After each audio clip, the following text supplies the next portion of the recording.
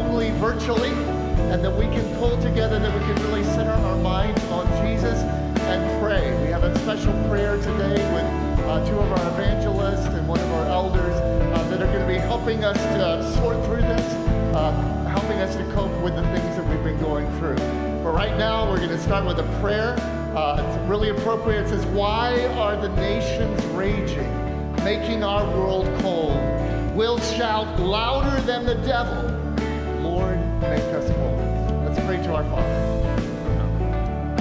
Father God, whom we seek first, with the cross you killed and cursed, and from a grave death you destroyed, and now to preach we are employed, opposing us who know the Lord, who retreat when we say Lord. Violence, lies, discord, and shame, Satan hates and breeds us sin. Why are all the nations raging, making our world? We'll shout louder than the devil, Lord, make us all bold. Yes, let's keep for all their worth, fighting our campaign forward, destroy our fear of those who kill. You know the threats, we know your will. Consider now all threats and hate. With love we retaliate. Flood our veins with zeal for you. God, make many from a few. Why are all the nations raging, making our world? We'll shout louder than the devil, Lord, make us all bold. The demons reign, exhort and cold, what the world has once foretold. Satan has souls in his fold, shake the world, make us all. The demons reign, exhort and cold, what the world has once foretold. Satan has souls in his fold, shake the world, make us all. Make us whole. Make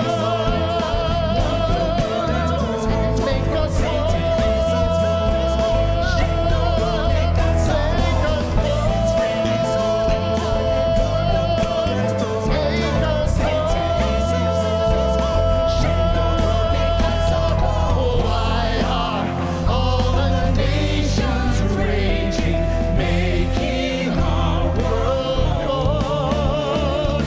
We'll shout louder than the devil, Lord, make us all bold. Sing with us. Why are all the nations raging, making our world cold? We'll shout louder than the devil, Lord, make us all bold. Why are all the nations raging, making our world cold? We'll shout louder than the devil, Lord, make us all bold. Make us bold.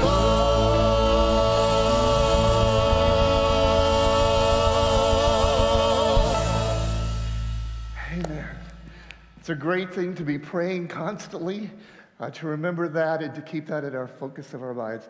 At this point, we have Bob Keene with us, Kendall Knight, and Jordan Massey that are going to come and help us in praying and talking about the things.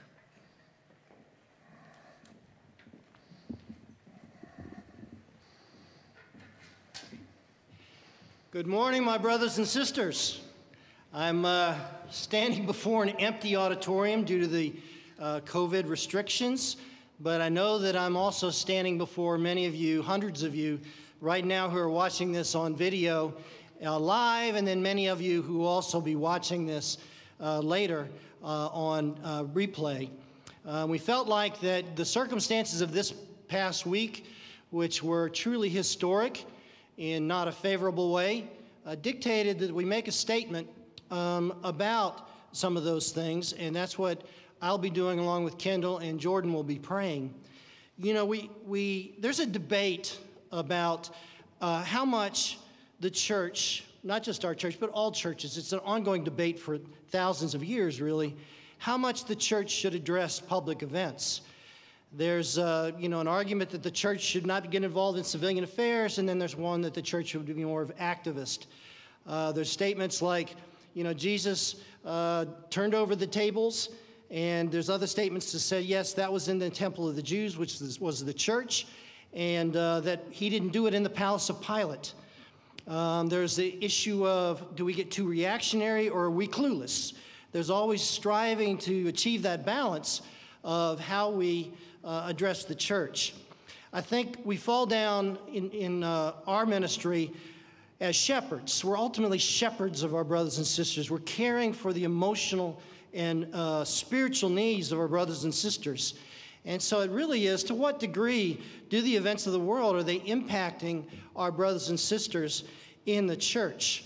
And that becomes somewhat complicated in a diverse church. It would be easier if we were all of the same stripe, because then we would tend to all be affected in the same way. And in fact, many of the churches, the mega churches that you see nowadays, grew so fast because they followed a principle called the homogeneous unit principle, which was that we're just going to reach out to people who are just like us, and it's easier to convert them than it is to convert other people. We did not follow that. We believe the Bible speaks to all nations, and we're to convert all nations, and we're to be a diverse church. But that makes it more complicated for us. It's not so complicated with this past week, however, because it was so obvious the sins that were on display, not only within our country, but they were on display for the entire world. We saw the sins of arrogance and pride. We saw the sins of self-centeredness and selfishness and how that hurts so many people. We saw the sins of falsehoods. We saw the sins of favoritism and disparate treatment between ethnic groups and different backgrounds.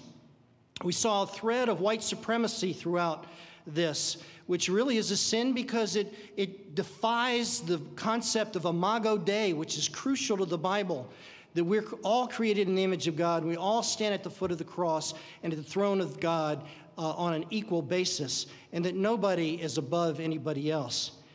And we also saw that, nationalism, being supportive of your country is one thing, but when that nationalism becomes the kingdom that you believe in more than the kingdom of God, that is a sin.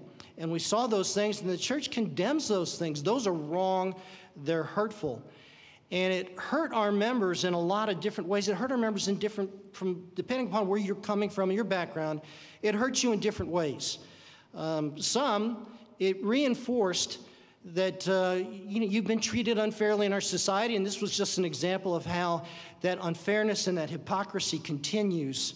It also reinforced a fear that many see this behavior justified when they didn't see other behavior, riots and stuff justified, but they see this behavior justified. That creates a sense of fear that is real and true. Some people are hurt because their idealism was shattered. You come into things thinking that we have these structures and the government, and there's the confidence in what we believe and what we do, and your confidence in our country has been broken. Other people are hurt because they fear for the future. I think some of us are so invested politically that there's been a transition in power, and some of us are in fear of that, and you hurt for that. All of those things, in a diverse church, are difficult to meet all those needs. But we strive to do that. We strive to hear everybody. We strive to address those. And we strive for all of us to try and understand each other. One of the ways that we can do that and we can heal is if we all lament. I mean, it was so obvious, the sins that were evident this week, and that is the sins of the country, and we need to lament that.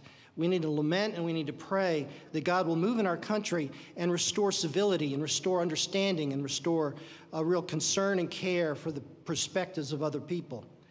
It's also a time for self-analysis. We've all been listening to the news. We've all been listening to all this stuff. And depending upon what your preference is, you were affected to some degree by these events. And to some degree, when you hear it all the time, you internalize it. And we need to look and see how much have we brought the mud of the world in on our shoes to the church or in our hearts, and we need to repent of that. And that self-reflection is painful and hard, but it is essential to us being united as a brotherhood.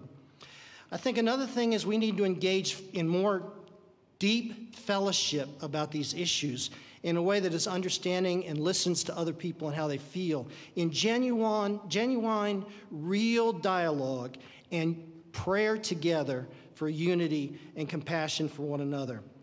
We're called to become the light of the world. Jesus didn't tell us to do that by going out and fighting in the world. He called us to be the light of the world, and that is upward call. And so within the church, we're calling everybody to keep that in mind. We're to be the light of the world. We're to be the example of how to handle these kinds of issues in our fellowship.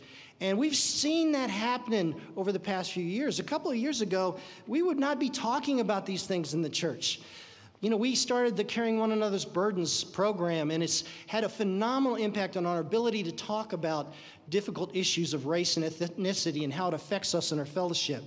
And then that's now, we're affected, many churches are asking us to help. And we've seen even in one church that we've worked with that they had a tremendous change in their fellowship. And then another church that's not a part of our fellowship of churches but has similar doctrinal backgrounds now is meeting with that church because they've seen something that really has been appealing to them as the light of the world.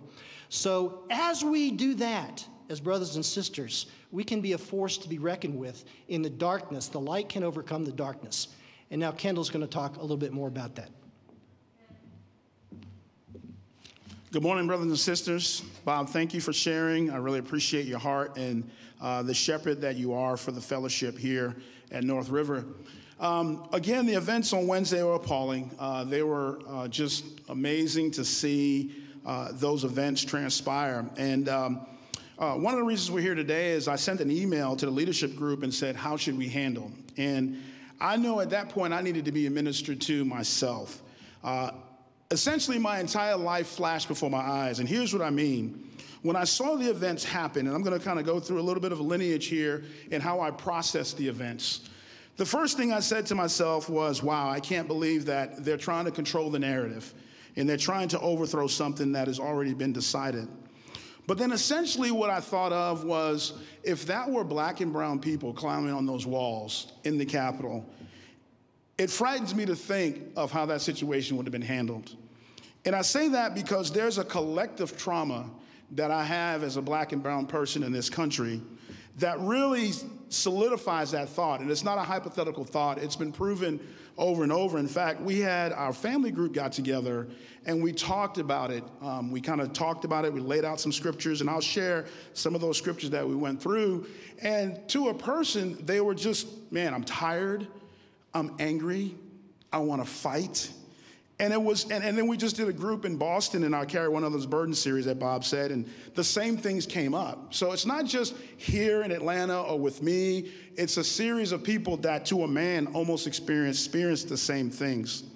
And so when I talk about my life flashing before me, here's what I mean. Is I can remember when we moved down here many years ago, we were antagonized by white supremacists. My family were. There were young men with Confederate flags that would pull up behind our cars and honk their horns and come bumper to bumper with my car and try to intimidate us and literally try to push me out into traffic at a stop sign. They would pull up in front of my house and blow the Dixie horn. And they would blow the Dixie horn, intimidating us. In fact, what we had to do is eventually we wound up calling the police to drive them out. We had to find the landlord of where they were renting from, who they were renting from, and we had the neighborhood banded together to drive these guys out. And so when I think of the things like, you know, white supremacy and the Confederate flag, that's real to me. But then the other thought I had as I was watching that, I was thinking, wow, these people are embedded in our communities. And so these people are teachers and lawyers and doctors. And it made me think of the situation in November when my son hit a deer on 316. And as a result of hitting the deer, he decided to call his friends when his car broke down instead of calling the police for help. And it just makes me think of the judges and nurses and those who are in control. And it makes me think of every time I'm called a Yankee because I'm from the North, it really impacts me. And so I was going through all this and going through this process, and then I jumped on social media.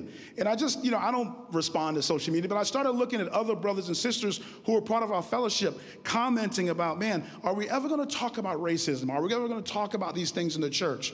Because to me, I truly believe that some level of nationalism and or white supremacy can and will infiltrate the church if we don't stamp it out as brothers and sisters. And so I was still struggling emotionally, and then eventually one of the brothers emailed some scriptures. And I thought, I don't want to hear any scriptures. I mean, I'm done. I'm tired of all the stuff that's going on here with the Confederate flag, with a gallows, with a noose on the Capitol grounds. I thought, man, what is going on here? And then so finally, our brother John Haynes emailed some scriptures. I said, okay, I've got to get a kingdom focus. I've got to work through my emotional and spiritual PTSD, and I've got to get spiritual focus. I've got to get kingdom focus. And so one of the scriptures that I thought of was Luke 23. Father, forgive them, for they do not know what they do. And I thought of Proverbs 4:23. Guard your heart, for it's the wellspring of life. And as Bob shared, we're not condemning our white brothers and sisters or brothers and sisters from any culture. That's not what we're condemning. We're condemning the sin of racism and white supremacy and nationalism. All nationalism is bad. And so I had to work my way through that. And then we got 2 Corinthians chapter 10, 3-4. The weapons we fight with are not the weapons of the world. They have power to demolish strongholds and everything that holds itself. I'm like, oh, okay. And so that was one of the scriptures we talked about in our family group, and it made a difference. And then finally, we kind of got around to this scripture that I really, really hold dear to my heart, is in Ephesians chapter 2. When it talks about the dividing wall of hostility, how Jesus came to bring peace to this world, and that we must be reconciled to him through the blood of Christ. And that Jew-Gentile issue that they had in the first century church does exist in our churches, but we have a solution. And the brother brought me back to Michael Burns, hey, Escaping the Beast. And Michael Burns preempted some of this stuff and how the beast, we can run away with this beast and how we feed this beast. And it really helped me to kind of get grounded in the scriptures. So I do want to share that perspective because I think it's important that we look at hypocrisy and we look at double standards and we look at things in the world, and it's not compartmentalized. It is a part of who we are. But I do believe that through the power of Jesus, the Holy Spirit, the blood of Christ, and the love we have for one another, that we can stamp out this beast. We need to continue to pray for those that have been impacted, for the Capitol officer that lost his life, for the husband that lost his wife, who was right here from Kennesaw, Georgia. She was there, embedded in our community. We need to pray for those people. And at this time, our dear brother Jordan Massey is going to come up with a word of prayer.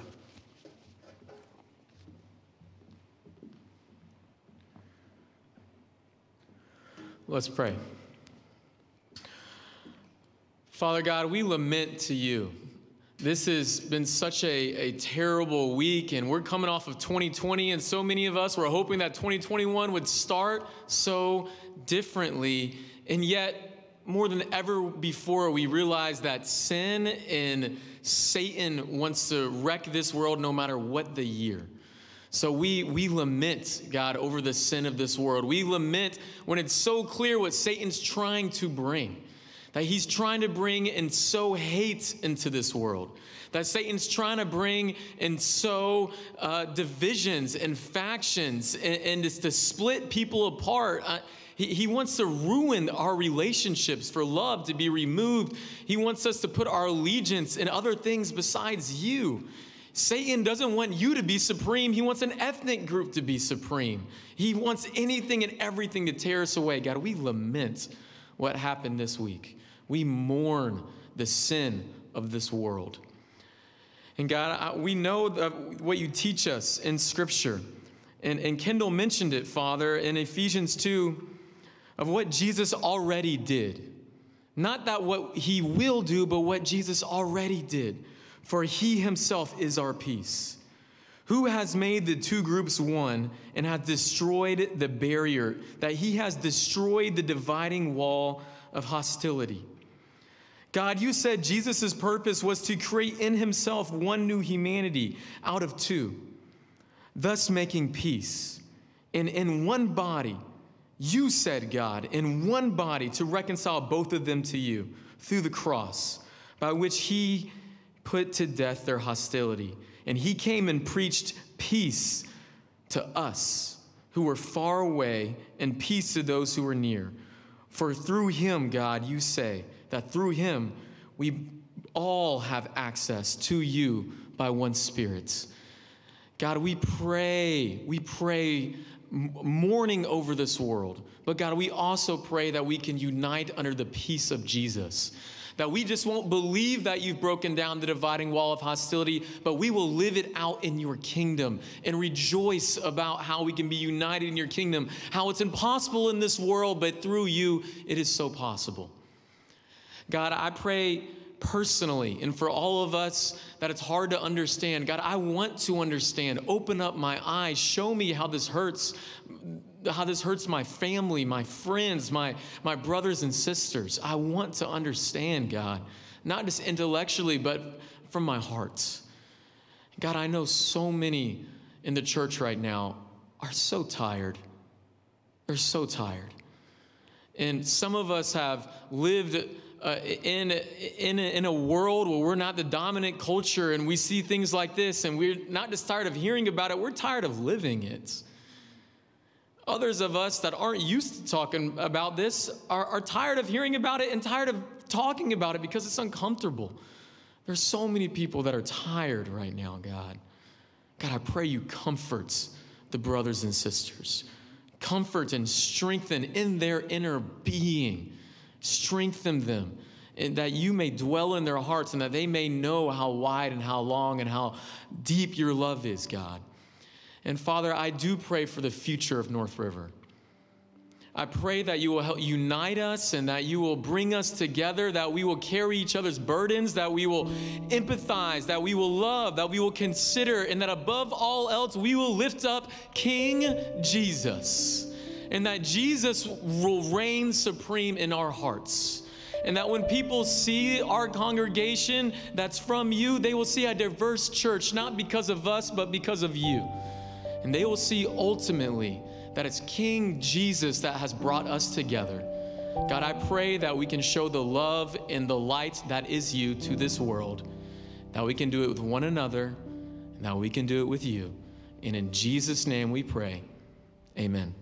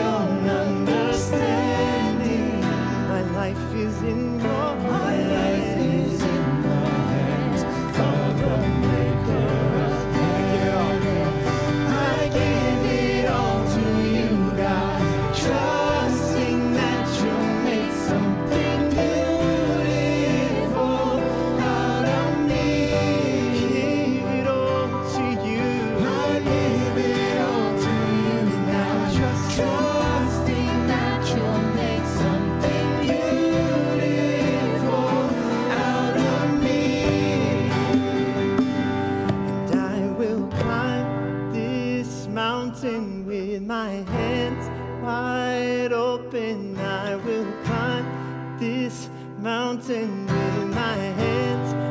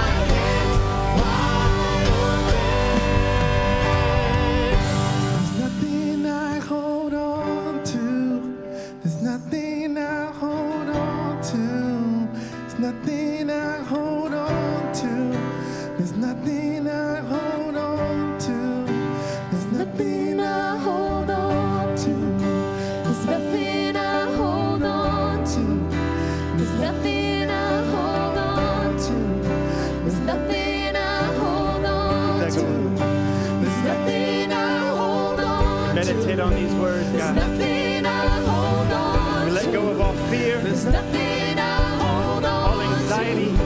There's nothing I all hold worry and on stress. to. We let it all go, Nothing I God. hold on to. You are sovereign. Nothing I hold on You to. are Lord of our lives, Nothing I King of the hold universe. on to. There's nothing We let it all go, I hold on and we trust you. There's nothing I hold on to. Nothing, Lord. Nothing I hold on to. Nothing I hold on. Nothing I hold on to. Nothing I hold. There's nothing I hold on to. There's nothing I hold on to. Nothing I There's nothing I hold on to. Nothing Nothing I hold on to. Give it all, I give it all. Nothing I hold on to. I lean not on my own understanding.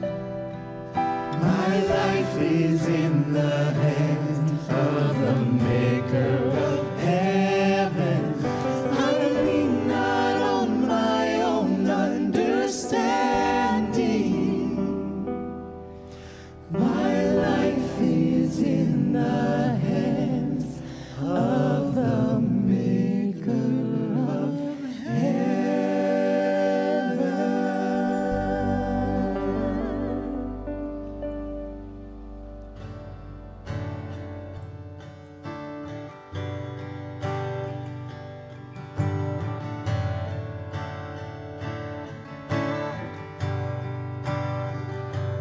I see the sky, the stars, the mountains, all your works surrounding me. I see your power in everything, the heights above, the oceans deep. Help me, Lord, to love you deeper. Lead me to your joy divine and teach me how to love with your love, heart and soul, and strengthen my Hear my prayer, Lord. Hear my prayer, Lord. Bring me deeper. Keep me closer. Hear my prayer, Lord. Hear my prayer, Lord. Bring me deeper.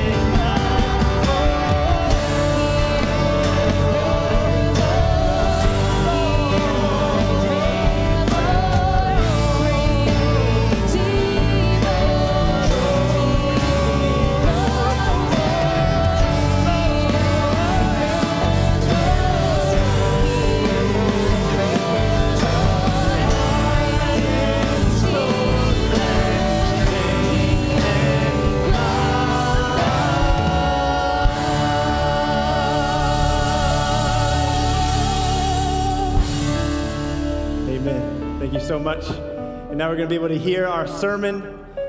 Very pleased to be able to welcome up Tom Broom.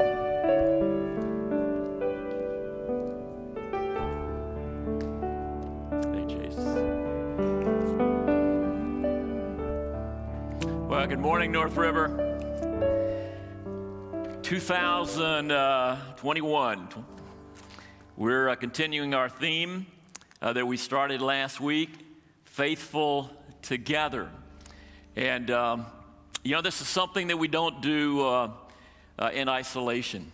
This journey of faith that we're on, that we walk it together.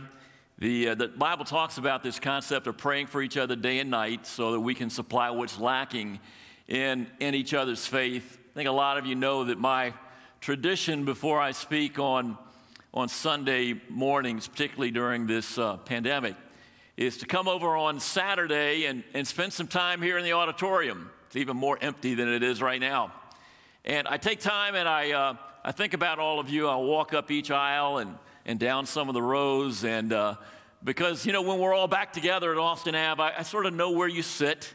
And I know where your families, your family groups tend to be. And I walk up those aisles and I pray for each one of us because this is a journey of faith and we need each other. And so the Bible says to pray for each other day and night so that we can see each other again. And how real is that in these last 10 months? That we can actually see each other and come back together again. The circumstances will be such so we can spend time together in person. That's what the passage is referring to in 1 Thessalonians 3:10. And then he says, I pray that we can see each other and supply what is lacking in each other's faith. I wonder this morning, is there anything lacking in your faith? There certainly is in mine, actually in all of ours. And to be able to grow in Christ the way that into this fullness of the image of the stature of Christ, we do need each other. We need to be faithful together. And for me personally, it's been about 2 or 3 weeks since I've been back in this auditorium and being at least with a handful of brothers and sisters. And I'm pretty excited just to be here and to see you guys and ladies and spend a little bit of time together. But, I was also super excited, to find out at the very beginning of the year, people being baptized into Christ. Nathan was baptized into Christ on January the 1st, and then Dominique was baptized, and then on Tuesday, Camden was baptized into his Christ just a few weeks after his mom was restored. And then this joy and this new life of just right at the beginning of the year, seeing young men and women commit to that journey to be faithful together. And these young men and women, they're young, but historically they're old enough to go to war and to start families and to change the world. And we're wondering, what kind of example will they see in us to be able to be that wind beneath their wings, and we give them roots and we give them wings in their life. This morning, those songs are very meaningful, all of them, but I thought about the song we just sang a few moments ago, I lean not on my own understanding. There's nothing I can hold on to. Well, how appropriate and how timely. Now you've noticed already, and this is an unusual week in our lives, in our history, and we will comment on some of those things. We already have. I'll say a few things, although mainly focused on Scripture here for the next 20 minutes, or so. It's so important to be able to see what we're going through and living through in the light of Scripture, and I'm really hoping you'll have a Bible handy, you'll open it up, and you'll look through some of these passages. But if there ever was a thought, leaning not on our own understanding, there's nothing I can hold on to, while that song is so appropriate. We have major trust issues in this world. You're aware of that, right? We have a worldwide pandemic, but some people don't trust the vaccine. People don't trust the vote. Many don't trust their elected officials. They don't trust that their government has their best interest in mind. Many don't trust the police. They don't trust their banks. They don't trust the U.S. currency. They don't trust their online security on their networks. They don't trust their own bodies even, or their religion, or even their God. Women, thousands of them don't trust men. Some people just decide, I don't trust anybody at all, and that's just fine with me. That's how I'm going to have to live. The Bible, though, really makes it clear, any of us that spend any time in it, that on none of those things were ever intended to be something that could be fully trusted or leaned upon or counted on. But we can state, today that God is faithful. And that's where we're looking at for our next, our next passage. Faithful together, God is faithful. I'm just calling it, part 2. God is faithful, and God is not unaware of the stuff we're going through individually in our families or in our country or in our world. And we can trust Him. That's what we're really trying to zero in on, this month. Jeff last week started us off on Faithful Together, part 1. And the focus there was, when we think about this whole overall term of faithful together, we tend to think about, okay, our faithfulness and us working together. And yet Jeff riveted us in our curriculum committees. We talked about and planned these lessons out months ago.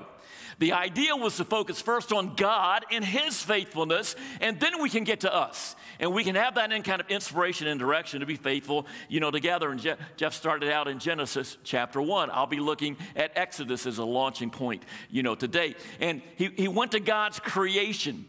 That just looking at God's creation can inspire faith and trust and awe in all of us. This morning, I got up and I spent some time with the sunrise this morning.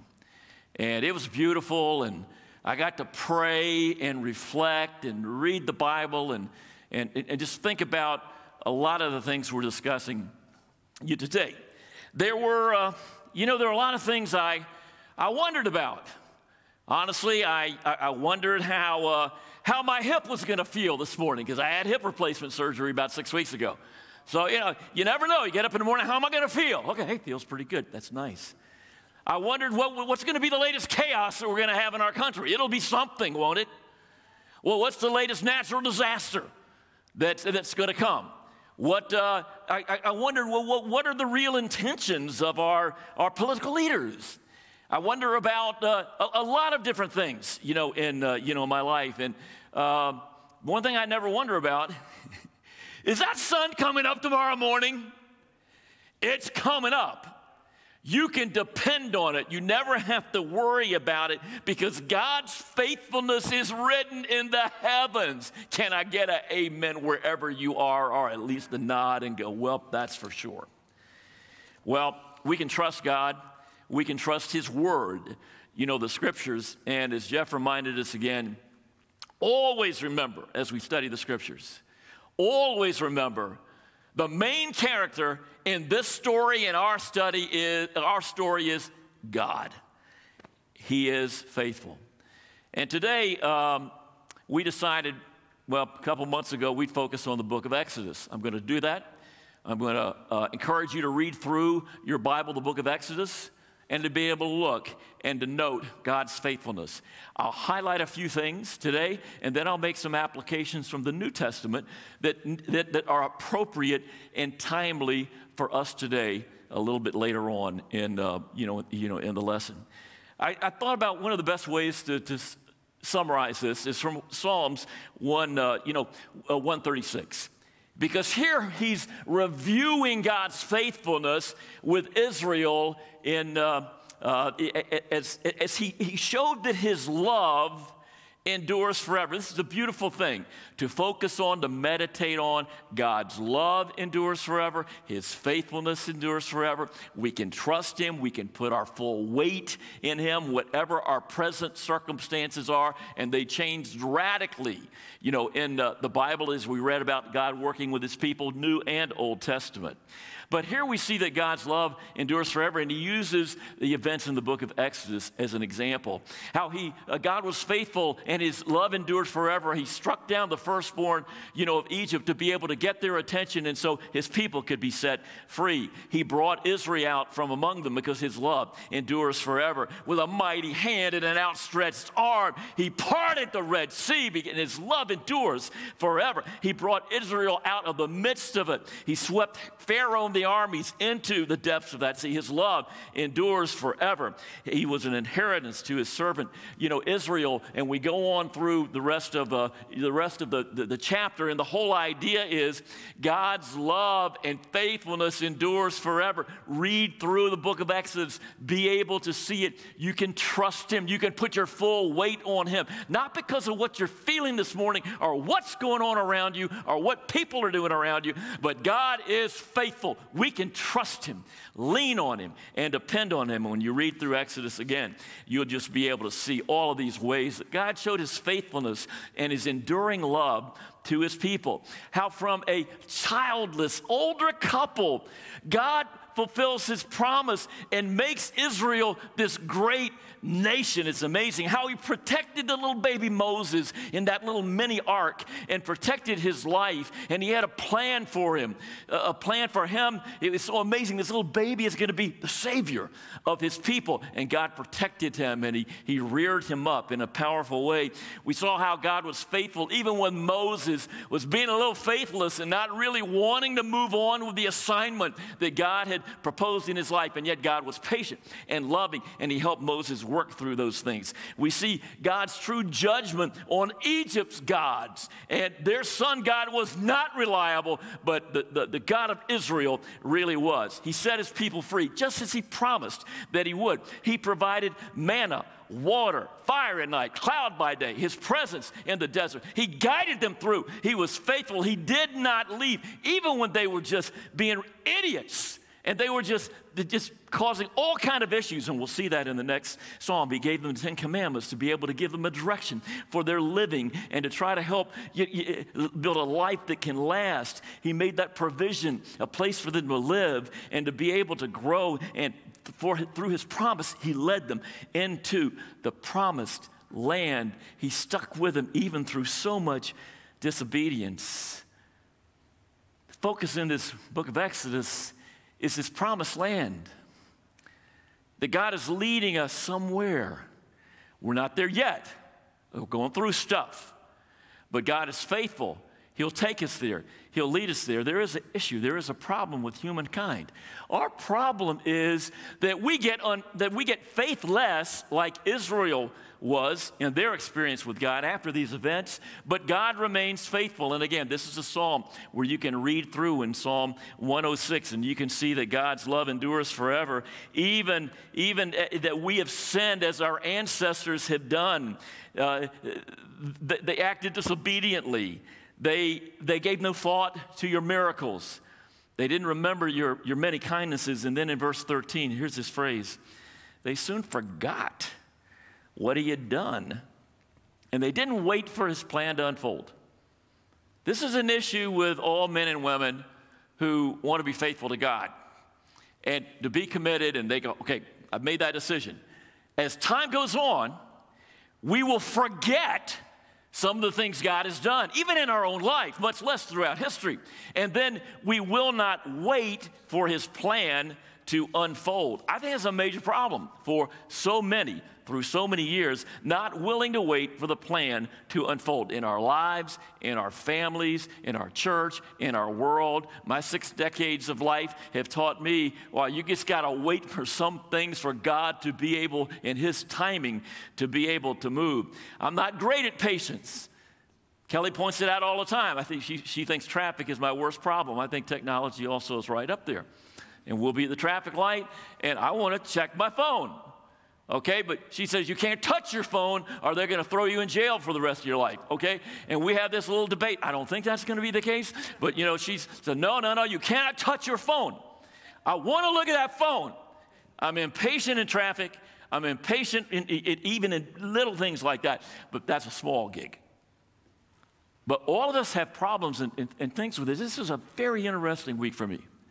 I had a very interesting 24 hours.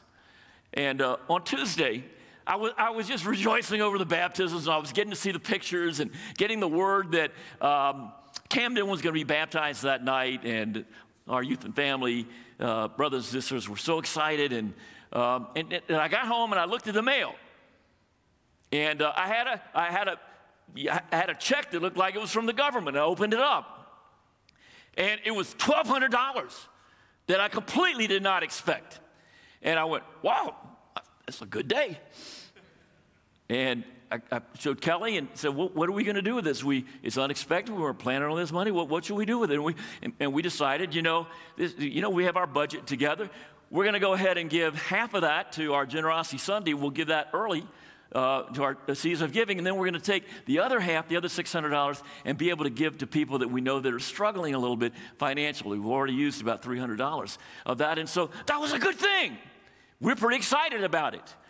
And then, within 24 hours, it's on Wednesday, I'm trying to drive back, my phone is blowing up. Now, I can't touch it, or Kelly is convinced they're going to throw me in jail for a long time. So I can't look at it, but it's blowing up. Bing, bing, bing, bing, bing. And because of what is going on in our country and going on in our capital. And it was just, it was crazy. I got home, and I don't watch news a lot, but when I do, I go back and forth between two sort of different channels with different perspectives. And the one thing I did do, I definitely saw different perspectives, but there was one thing that was clear. Everybody was completely, horrified and feeling like this is wrong.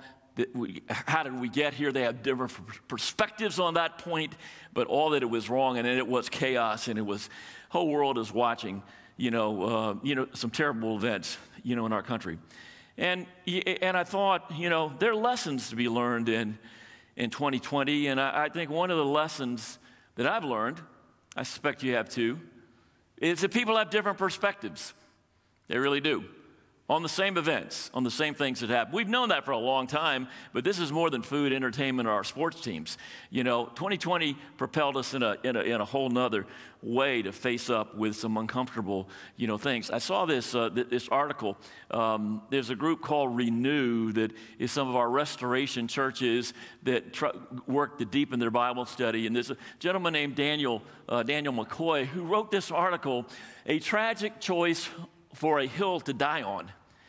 And he was lamenting, over the events, that we all went through, in the Capitol. And he said, as Americans, we couldn't make it a week after merrily ringing in a new unsoiled year before seeing radicals break windows and scaling walls in our own U.S. Capitol.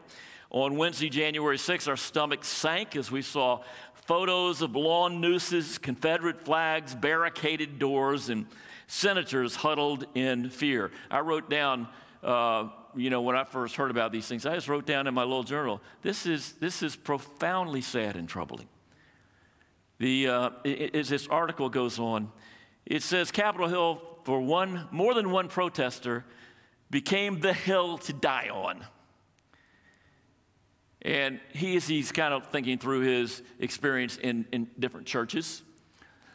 Said one of the great disappointments of 2020 was seeing Christians die on the wrong hill. Through the years, we've all shaken our heads about hearing stories of churches splitting and dividing for dumb reasons. Can you believe some churches actually split over the color of the carpet? I didn't know that, but I'm assuming he's referring to something he's aware of. Crazy yet some of our richly resourced, multi-staff churches of 2020 threatened to tear apart over what to do with an even thinner strip of cloth called a mask. Now, what's interesting, he goes on and he says, if there are political differences within your church, then praise God. We should all be praising God right now.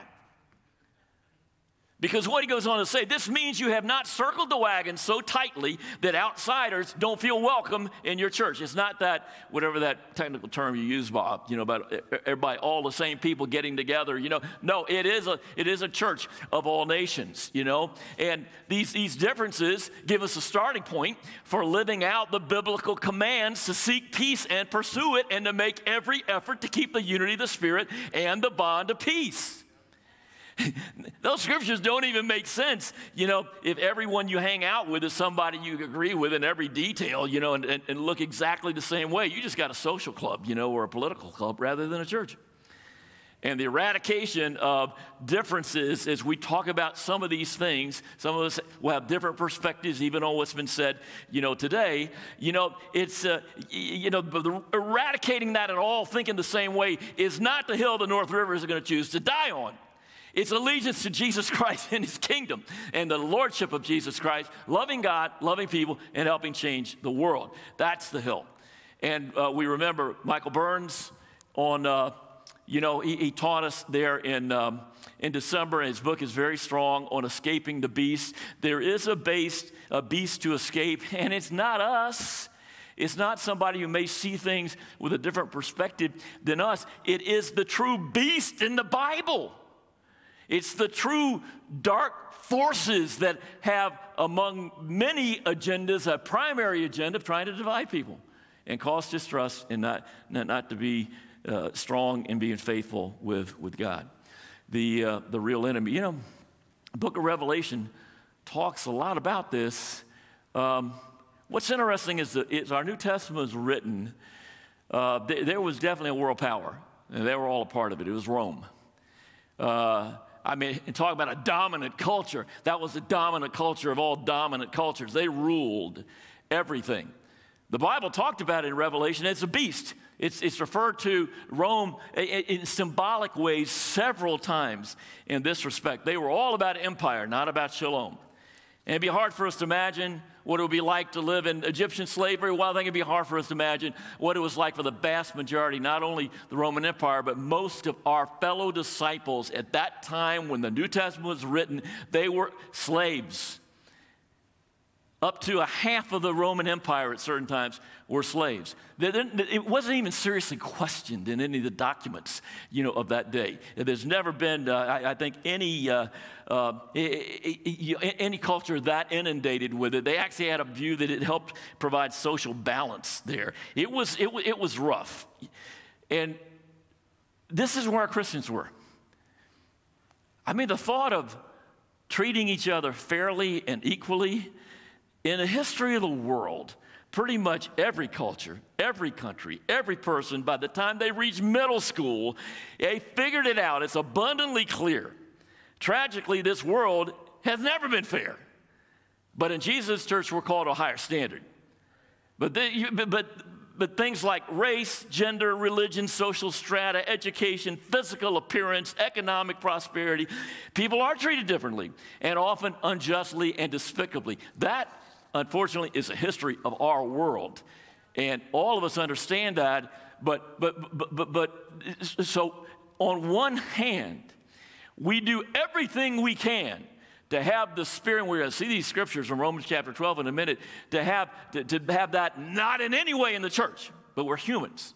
We got to keep working, on this. But it's a good thing to remember where most of our brothers and sisters were dealing with as they were reading these passages. And I want to close out and ask you to spend some time doing something for me. It's in the book of Romans.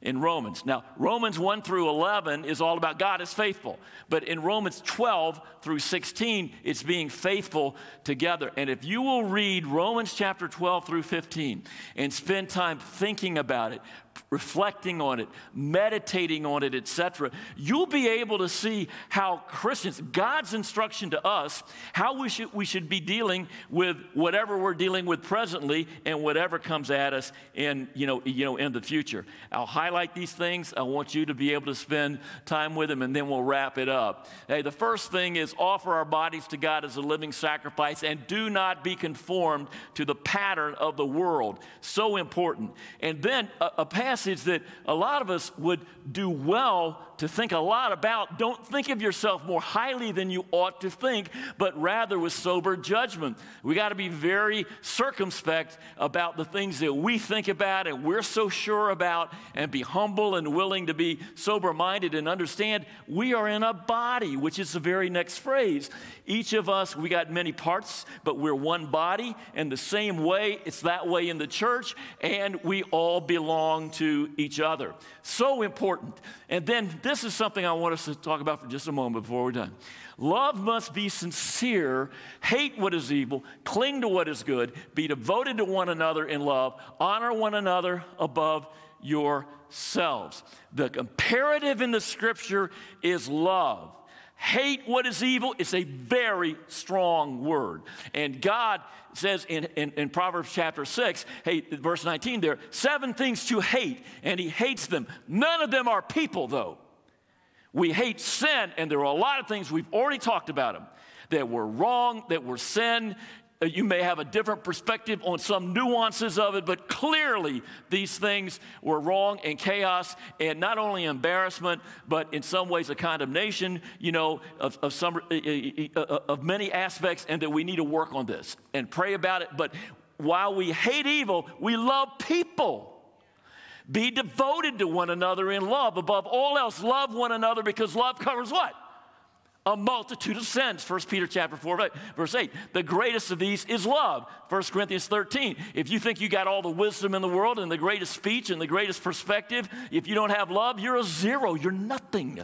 According to the Bible, this is so important. But love must be sincere. It's the word we use, the English word we use for this is hypocrisy.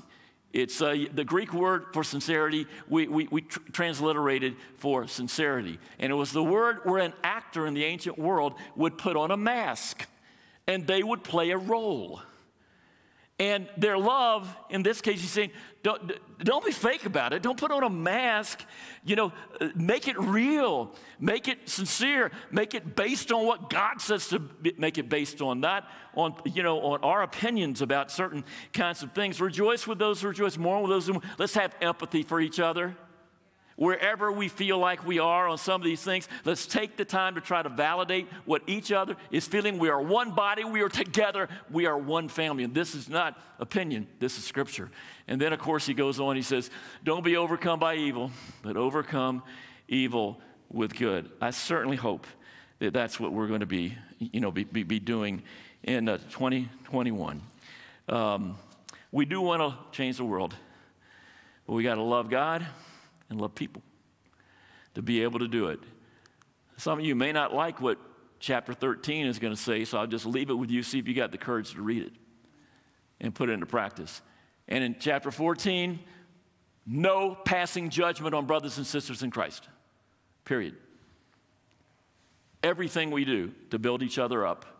And we are strong. If you feel like you're strong, our goal is to bear with the failings of the weak. Thank you for your attention to this. I'm a flawed human being.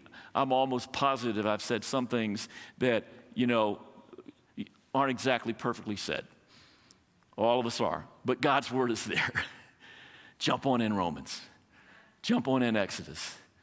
Love, be devoted with brotherly love. Be kind, compassion, overcome evil with good.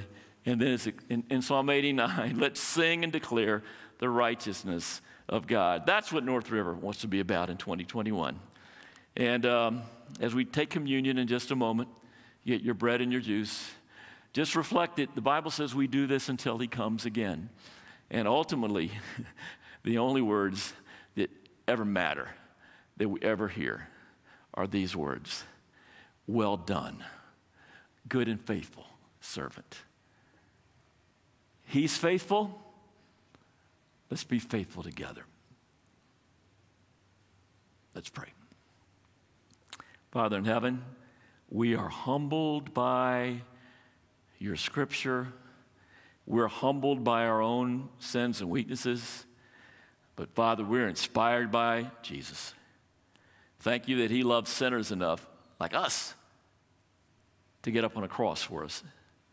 Pray that we can, in the same way, love and serve. Please take this service, but most of all, take these emblems, this bread and this juice, and work in our hearts to make us more like you. In Jesus' name we pray. Amen.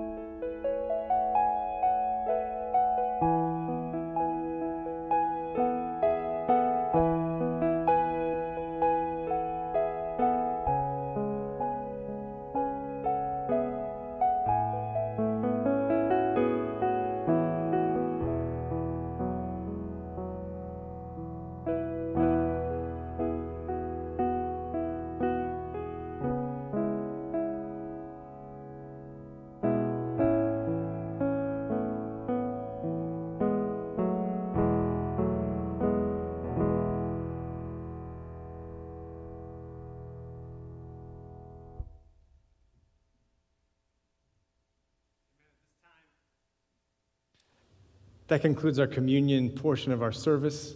And now we're going to hear a really encouraging message from Kevin and Noel Broyles.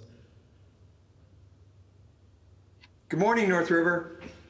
It's Kevin and Noel Broyles here, and we're excited to have an opportunity to share with you a few moments about giving and serving and about the contribution today, as well as to introduce you to your new North River Hope Worldwide chapter, and to tell you about one of the first events we're doing, which is the Martin Luther King event this next Sunday.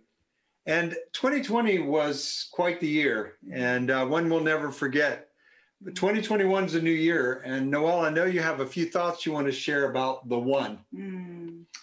You know, as we all enter into every new year, we always ask ourselves, you know, who do I want to be? How do I want to live? And 2021, I'm so glad it has the number 1 in it, because it makes me think, how can I, as one person, bring help and healing to this world? And right now, you know, the world really is full of a lot of conflict and confusion and chaos and COVID and crisis and so many things. But it was the same world that Jesus walked in. And Jesus was never confused about how to help. Indeed, he showed us how one person, Jesus, chose compassion and helped one person, and therefore changed the world. A couple of verses that are familiar to us all is, I love how Jesus described himself in Luke 22. He says, I'm among you as one person who serves. And in Matthew 25, he says, whatever you did, whatever you do for one of the least of these, you did it, you're doing it for me because they're mine. So whatever clothes, whatever food, whatever time that we spend encouraging, we are changing not only our hearts and lives, but helping to encourage the heart and life of someone else. Amen. I really appreciate that, Noel. And the truth is that's why we created the North River Hope Worldwide chapter. It's just an ability for us to be able to identify opportunities, to connect with what's being done, and to serve with opportunities in addition to the things we've already been doing. I mean, North River is known for its generosity and service. The YES program has been phenomenal. Wow. Many people have been working with the MUS ministries, and I can't even enumerate all the things that are being done. Right. But the goal of the North River Hope Worldwide chapter will be to join with other chapters across the country in doing things to serve our communities. But we will choose things to serve. In addition to what you've been doing, we'll create some new opportunities as well. The vision of the North River Hope Worldwide chapter is the same vision of Hope Worldwide, which is that every member will be engaged and every engagement will be transformative. It'll be an opportunity to be able to not only have an experience that's meaningful for the person you're serving, but for yourself. And so we'll be joining with the YES program and with other programs we've been doing in order to be able to do some significant things in our community. One of the things you'll have the opportunity to do in the very near future will be to join the Volunteer Hub. And the Volunteer Hub will be the opportunity to sign up to be a member of the North River Hope Worldwide chapter, but you'll also be able to see all of the opportunities to serve on that hub, and you'll be able to sign up for those opportunities. So coming soon to you, very soon, will be a link that you can go to sign up for the Volunteer Hub. And I want to give Noel a moment to just share about the Martin Luther King event this next weekend. How great that we get to be together to serve in honor of Dr. Martin Luther King Jr. during January right now. So, you know, the COVID situation has strained and drained the resources of so many of the community programs surrounding us. And there's a huge need for specific items, specific food items, toiletries, socks, underwear, and encouragement cards for children who are hurting. And so throughout this week, we hope to gather all of these items, and on Sunday, next Sunday, January 17th, from 1 to 3 o'clock, we hope to gather all of these donations in the church parking lot, and then we will distribute them to the different community programs this coming week. So please check the newsletter, check the bulletin, and please join with us, because together we make one great Jesus. Yeah, please check the website and check our North River newsletter as well. And you'll see all of the specific things that these groups that we've been working with that are right here in this slide need and have said that they need. And in closing, as I think about our giving, I think about what Paul had said and shared with the Thessalonians. He said, about your love for one another, we do not need to write you, for you yourselves have been taught by God to love one another. And in fact, you do love all of God's family. Yet we urge you, brothers and sisters, to do so more and more. North River has been known for its giving, generosity, and love for the community. And as we go into 2021 and we have opportunities to give, let us continue to give generously as we have in the past, because God has faithfully enabled us to have the things we need to faithfully be able to give to others. Let's pray. Father, thank you so much for loving us the way you do. Thank you for allowing us to be a part of an incredible family. Thank you, Father, for faithfully giving to us the things we need that will enable us to be your children as we go into our communities and we love and we give and serve.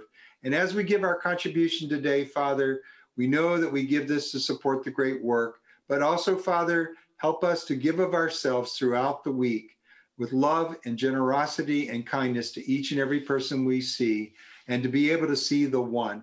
We pray this in your Son's name. Amen. Amen. What an encouraging thing just to see an amazing opportunity to be able to give to our fellow human being through Hope Worldwide, through the donations that Kevin Noel talked about. I really want to thank Tom for your amazing message, just reminding us that God is faithful and that we need to be faithful together. We're going to sing a song that talks about that we're going to sing with one voice, praises to our great God in heaven. We are part of God's family that is around the world. So let's praise him together, faithful together. We got our brother JK is going to lead this song for us. Thanks for doing that, brother. All right, let's go.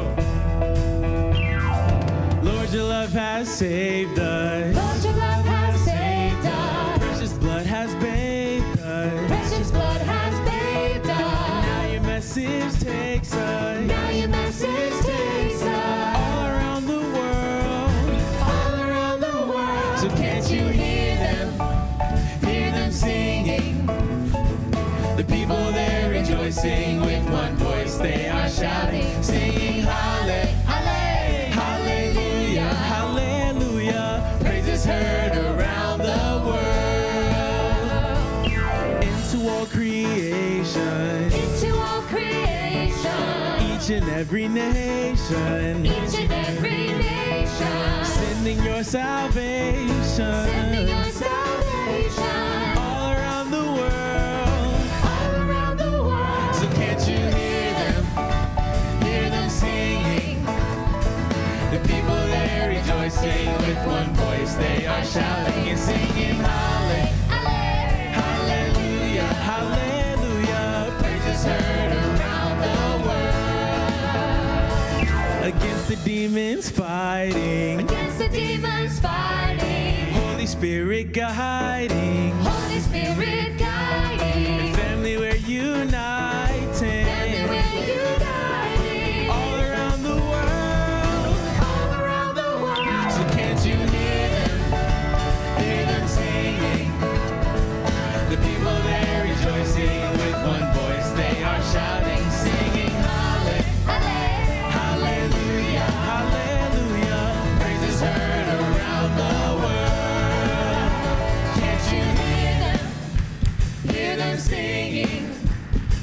The people there rejoicing with one voice. They are shouting, singing hallelujah, hallelujah. Praises heard around the world. Can't you hear them? Hear them singing. The people there rejoicing with one voice. They are shouting, singing hallelujah, hallelujah. Praises heard around the world. The praises heard around the world.